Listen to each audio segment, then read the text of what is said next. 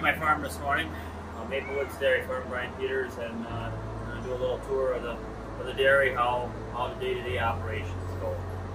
So milking, feeding, cleaning, wherever this takes us. So we'll get going here. We're going to do our feeding for the morning, then we'll go and get set up for milking, start milking, we'll milk, and then about 2 hours from now, cattle will go out, have their morning exercise, we'll do all our cleanings, get everything cleaned up, re-bedded for the day, and bring them back in.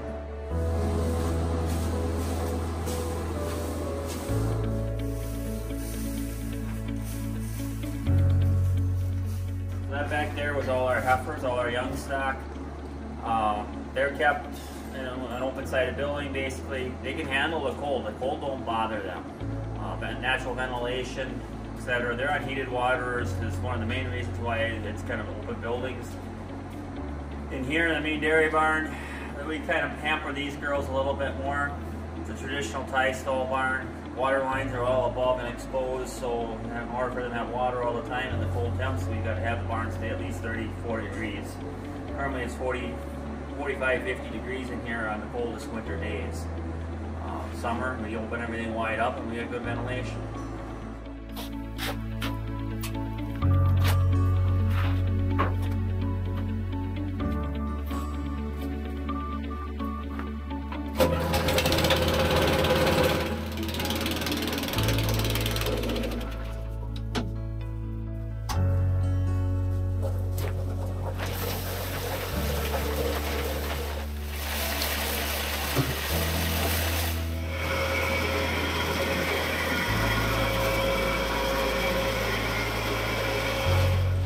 So what we got going here is this is the corn silage coming out of the silo. This is the whole plant chopped up into little pieces. You can see the kernels of corn every once in a while in there. And stalk, or all the stalk. I'm trying to find cob, but I really can't find the cob, which is a good thing. We want that to all be broke up. And then this over here is our ground corn. That's just strictly the kernel, all ground fine. This is an energy source. That, along with the corn silage, is our main sources of energy for the day. So this here is the protein. It's soybeans, soybean meal, and corn distillers is what's in this. If you look carefully, you can see the crushed up soybean pieces in there. It's a high protein supplement to help get the most out of the cows. Alright, so the corn and the protein, them are all pre-made mixes coming from our local mill, Farmers Grain and Feed. It's all my ingredients, or the main ingredients, the corn and the soybeans, that I raise here on the farm ourselves. And I store them at the local mill, and then they grind them and mix them together as needed in the right proportions.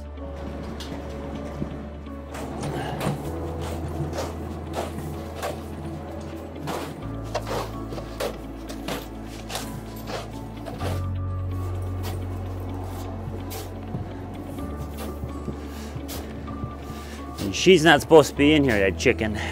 She manages to sneak in.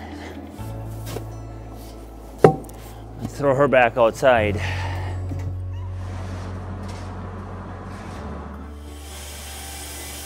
So here we are. We just got everything ready to go. We'll start milking here right away.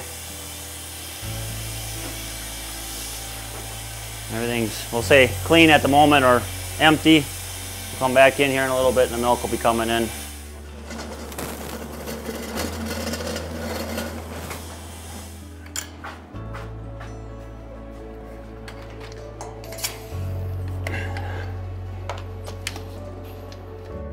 We strip them out, make sure the first couple squirts of milk are clean, and we pre-dip them with an iodine dip, and then it'll wait about a minute or so and we'll come back, we'll start putting the units on.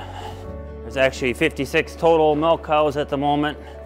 Only one dry cow, and I had a breeding slug where I ended up getting everybody pregnant, or not everybody, but a big slug of cows at one time got pregnant, and we're short dry cows at the moment. Normally we have between 6 and 10 dry cows at any given time. We're usually milking right around 50 and have between 50 and 55 milking always. Take us about an hour and a quarter to an hour and a half to milk 55 cows right now. Average cow probably takes less than 5 minutes to milk a cow out once the unit's on her.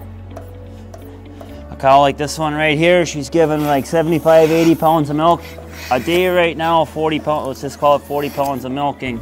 She'll be done in about 4.5, 5 minutes.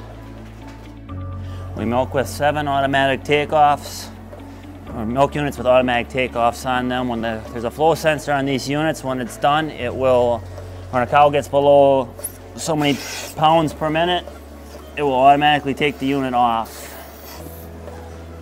Teats are already done milking. She's basically waiting up on this left or rear right, it looks like, to finish milking on there. There's still flow coming out of that one. There it goes. So we can watch the flow going through them. So it drops into the center claw and then up the hose.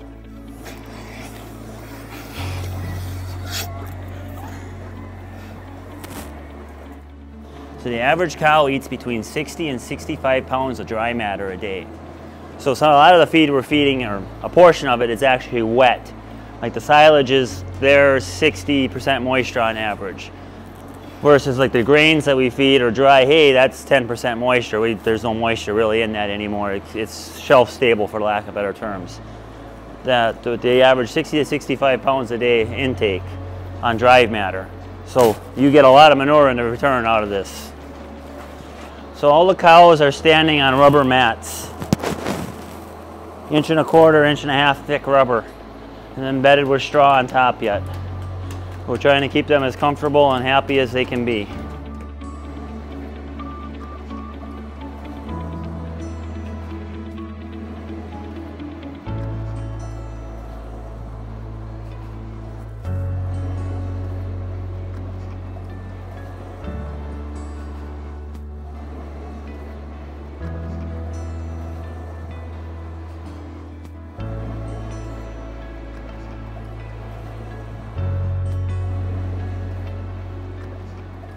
So from the cow, the milk travels through the stainless steel pipes in the barn. The milk never touches human hands. From the time it comes out of the cow to the time it's picked up and taken to the cheese plant, it never touches human hands again. It goes in the jar here. The pump had just kicked on. She's pumping it through this pipe up to what we call a plate cooler, and then up over our heads, and comes back around, and it's pouring in the tank, or being pumped into the tank.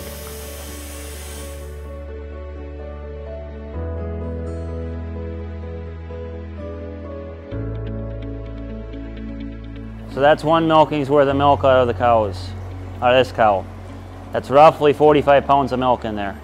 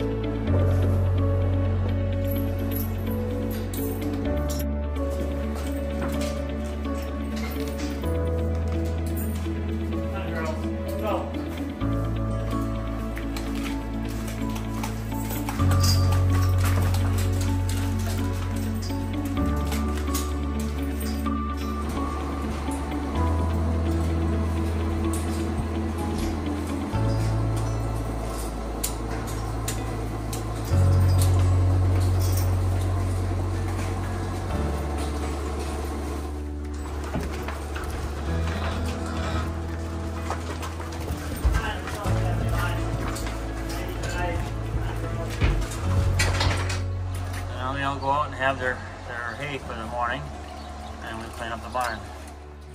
Get their exercise, leave them out for about 2 hours this morning when it's colder, 3 to 4 hours when it's nicer.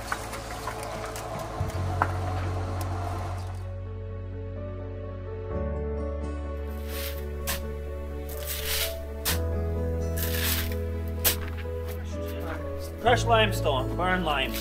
We use it on the barn floors for traction, so the cows don't slip.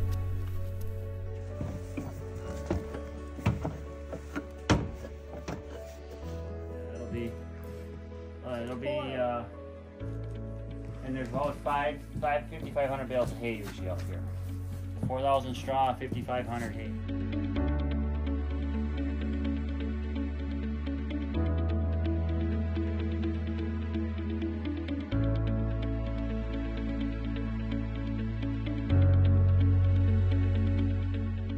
Mornings were the chores for what we normally have to do. It takes us between 4 and 5 hours on a given day. From the time we start feeding in the morning, which was say 7:30 until let's say 12:30, 1 o'clock on any given day, is the morning chores. We milk, we clean, we feed, we milk, we clean, we bed, we bring them back in.